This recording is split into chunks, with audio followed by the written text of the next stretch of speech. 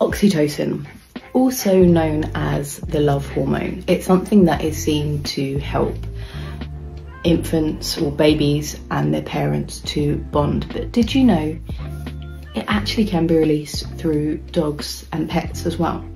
And it's seen as a loop that, in terms of being close, sometimes mutual gazing, can actually create a loop between both the human and the dog.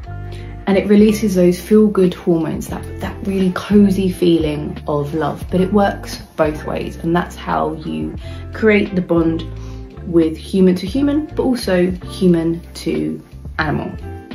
So if you have a pet and you notice that you feel really warm and cozy when you're around them, whether you're stroking them, whether you're cuddling them, or whether you're just looking into the eyes, that is the oxytocin, that neurotransmitter that is being released for both of us.